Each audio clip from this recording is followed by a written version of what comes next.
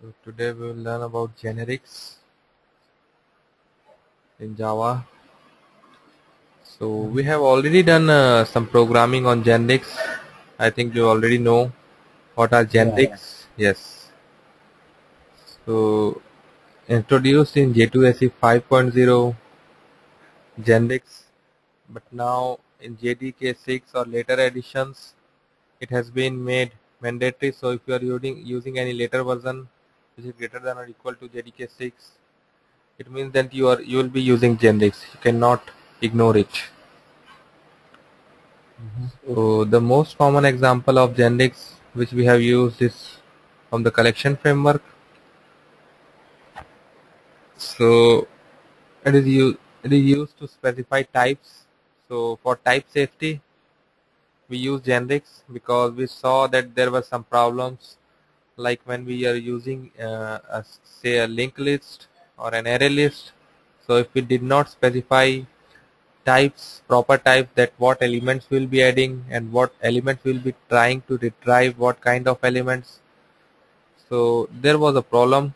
So this is the problem, that we created a linked list, we added an element integer type. So at the time of retrieving, so there were two problems, that we need to do explicit typecast, right? hmm Yes. So this typecasting was required, and the other problem was that at any time you could add any kind of elements. So there was not type safety. Type safety was the major problem. So even this code was allowed.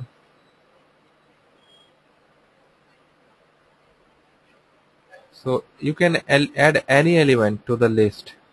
So this is not correct actually. So usually we create array list or linked list or any kind of list, and that list belongs to only one kind. We do not want to create any list which can contain several types of several elements of other different data types, right? hmm Yes. So this was the problem. So at the time of retrieving the element, we used to specify this typecasting, and there was a possible problem of uh, a bug we can insert in the program. So to ignore such things, we have generics. So we have already used this kind of syntax. So if you want to create an array list or a linked list which can only store of integer data type, values of integer data type, so we can use this angular braces and we can specify the type. So here we are specifying that we are creating a linked list, and this linked list can only hold of values of integer data type, right? yes, So at the time of retrieving elements, we do not need to specify the typecasting. And even if you have created an linked list or array list and you want to add elements using the add function, you cannot just go ahead and add any kind of element. So if you have created an array list of integers, so you can only add elements of integer type. Integer is a class. So this is the use of generics. It makes your program very professional. hmm Okay, so there are various usages of generic, so we'll see each of them. So okay, here is an example of simple generic. So here is we have an interface which is list actually. So this E could be any type, could be any class actually. So when you specify, and this is a declaration inside the Java classes, it is part of Java actually. So this is a a real declaration. So we'll see how to declare generic interfaces or generic classes. So let's see. Mhm.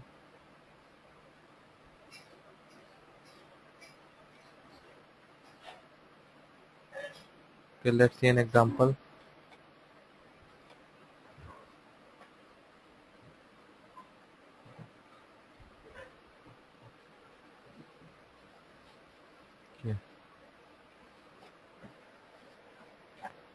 So you can see the eclipse. Yes. Okay.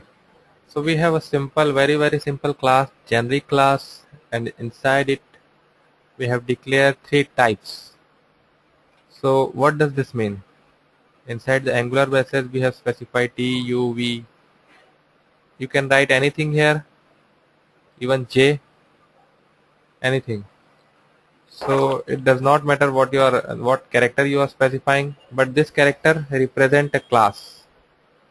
So if you write TUV, it means that this generic class, it can handle the types, three types actually. So three types mean the first type can be integer, the second type can also be an integer, and third type can be integer or any other class or any combination of these types.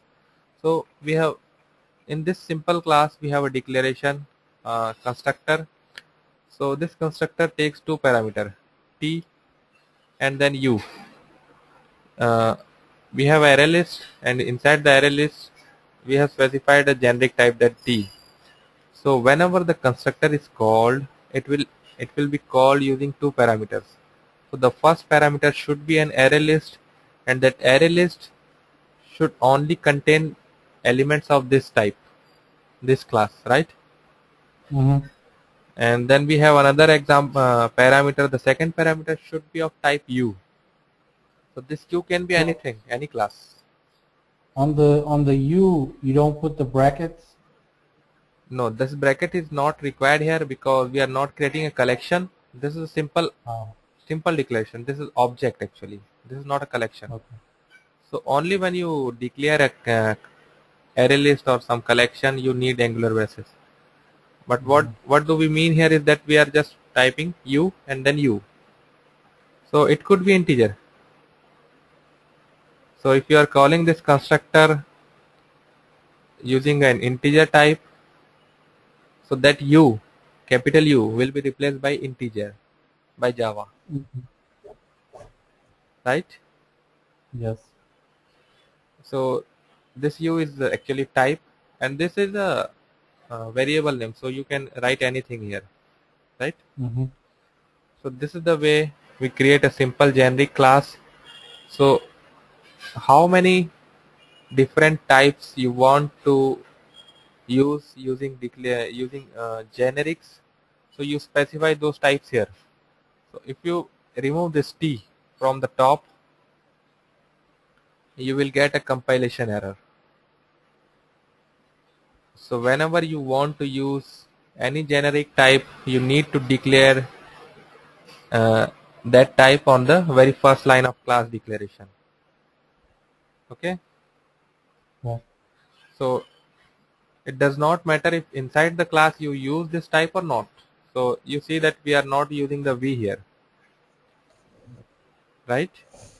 Yes. So but you can use it.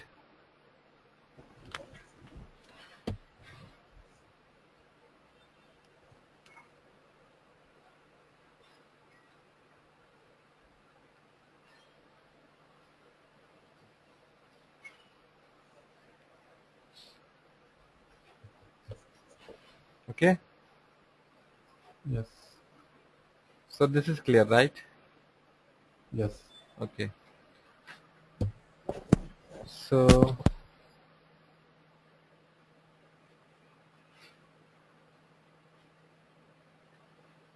generics and subtyping. This is a very important thing to understand the generics concept, because if you do not understand it clearly, so you may end up doing a mistake in the program. So let's understand something in Java which will break our understanding which we had so far. So you Vijay, since you have done C++ programming and you have done Java programming, you know that an object of parent class can hold an object of child class, right? Hello. Yes. Okay. So the same thing does not apply for generics.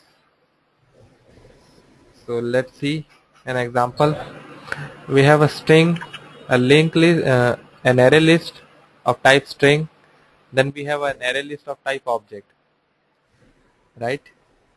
So what we are doing here is that inside the list of object, we are assigning the list of string. So this list of object becomes list of string. So this is valid, right? Mm-hmm. Okay. So what does this mean? Because this object is a parent class, is a super class actually of string.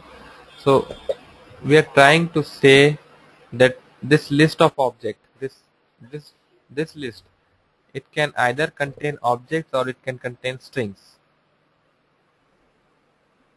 right? Yes. Okay. So now see this list of object dot add object. So we are inserting an object, right? Because it is an array of array list of object. So we can add objects, any object.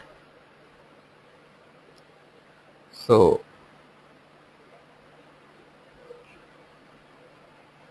even this is a correct syntax, right? Yes. So on the second line, this line, we are trying to achieve something which is against generics. So we are trying to get the very first element of the list and trying to assign it to a string. So this is not possible, right? Yes. So this was a very important thing to understand, that Java will not allow you to do this. So a list of object is not a super type of list of string in generics. Okay. Okay. So let's see.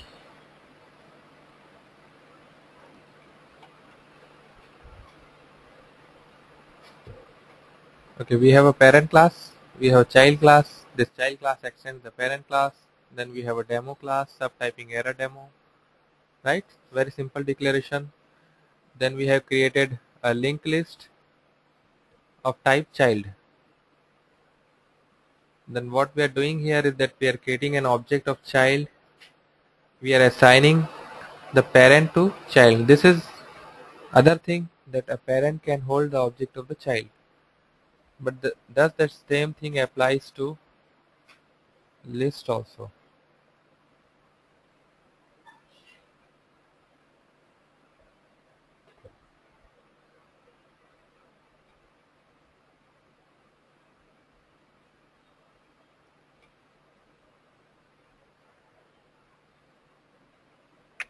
See.